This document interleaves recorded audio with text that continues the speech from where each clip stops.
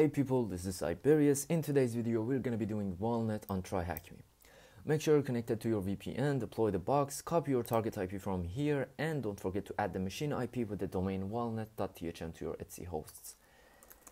As you can see, I've already gone ahead and done that right over here, vulnnet.thm. So what we're going to do is go ahead and run Rasta scan so we can find the open ports.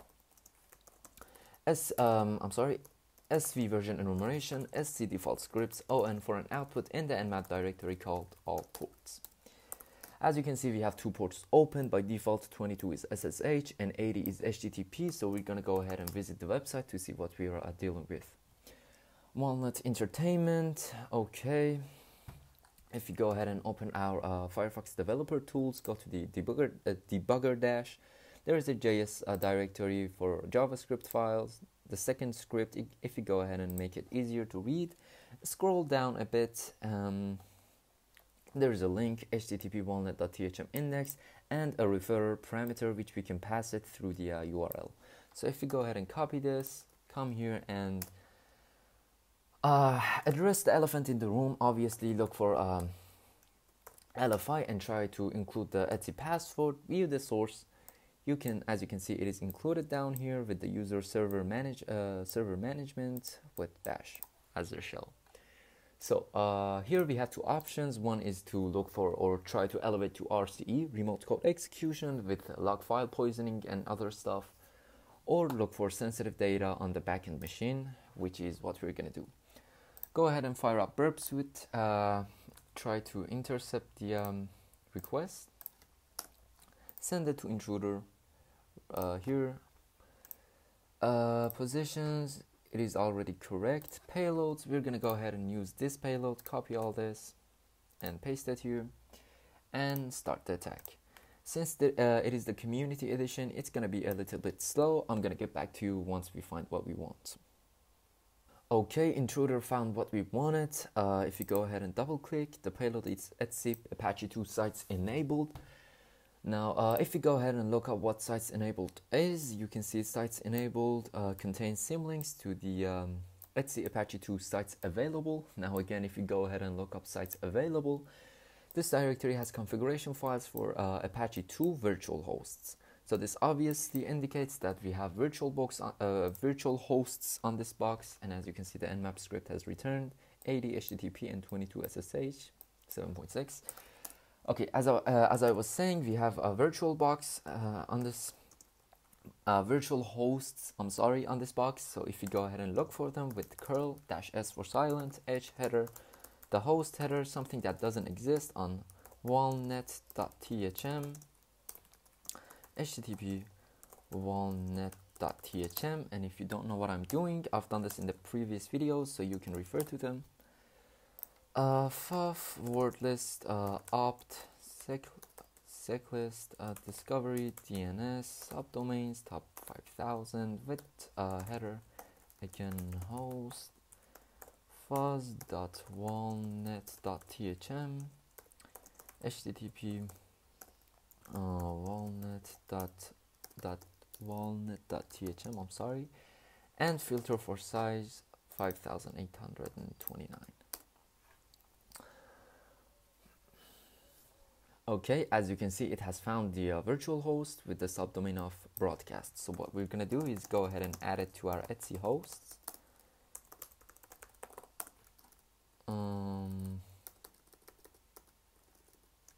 Broadcast.vulnnet.thm. If you go ahead and visit the website,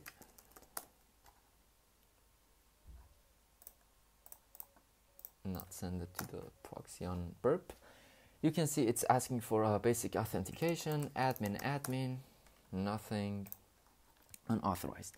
So back to what we found, 000.default.conf. If you go ahead and look up what it is the file controls default Apache sample website and is blah blah blah, single IP. So this is basically the configuration for like the Apache websites and the IP for virtual hosts and stuff. So if you go ahead and view the response for this request and see what we have, the configuration is right here, one for the vulnnet.thm and the other for broadcast.vulnnet.thm.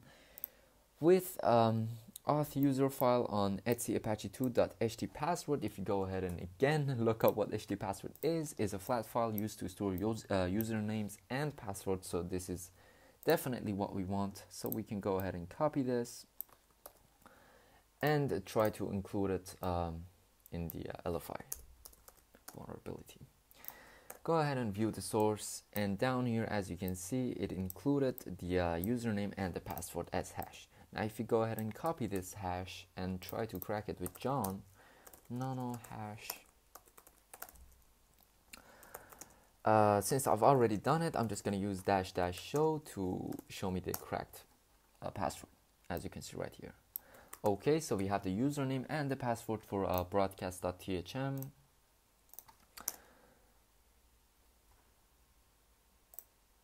So the username is with this password.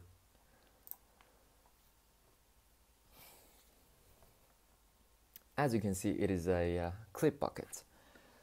So the first thing that we're gonna do is go ahead and use search exploit to look for clip bucket exploits.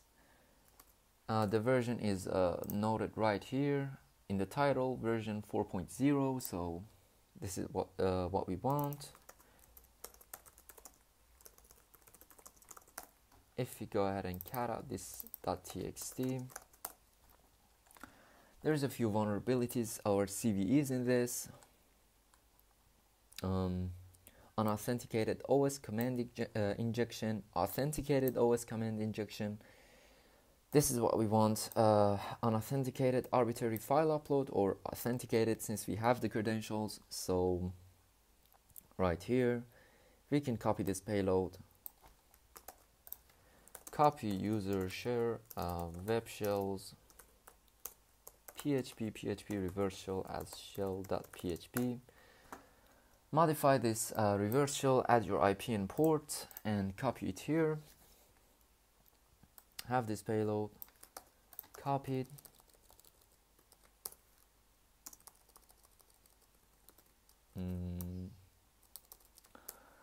Okay, so we're not going to use cookies. We're just going to use -u for the username and password. So developers with the password right here.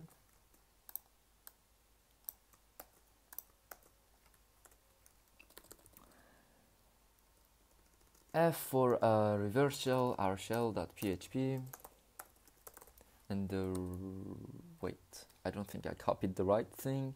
This one also available. This is the payload I used, so let's just go ahead and use this one, since I don't know if that works or not. Let's add the -u again for the username and the password. Developers. And what was the password? I shouldn't have cleared the screen. Sudo John, I'm sorry, -show on hash. This was the password. Go ahead and copy it. And the file should be shell.php, which we just transferred here. Any name and broadcast.vulnnet.thm. Go ahead and press enter.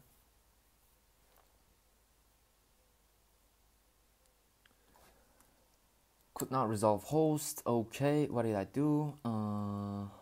Broadcasts, right? Unauthorized. Okay, let me check the username again. I'm sorry. Let's just copy it. Developers with this password and the space here. Unauthenticated. I'm gonna find the right syntax and get back to you. Okay, so I found the right syntax. Curl -u, not capital, and the rest should be the same. Broadcast. If you go ahead and press enter, as you can see, success yes. File name this 1612 at the end. And if you go ahead and visit this web web page. I think files and photos, yes, 2021-03-20, and this should be our payload. So before we execute it, we're gonna go ahead and start up a listener on port 1234 and click on it. As you can see, we got the callback. Go ahead and run id data. Stabilize our shell with python 3-c import pty.spawn bin bash. Invalid syntax, I'm so sorry, -c import pty.spawn bin bash and stty raw minus echo fg export term xterm and clear the screen. Okay, so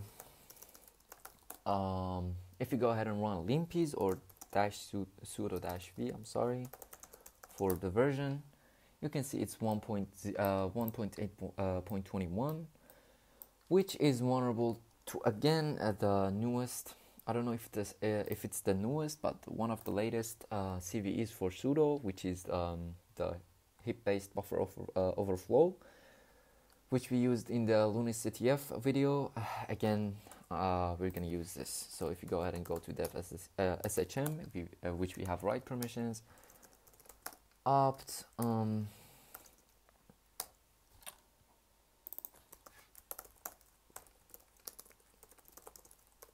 HTTP server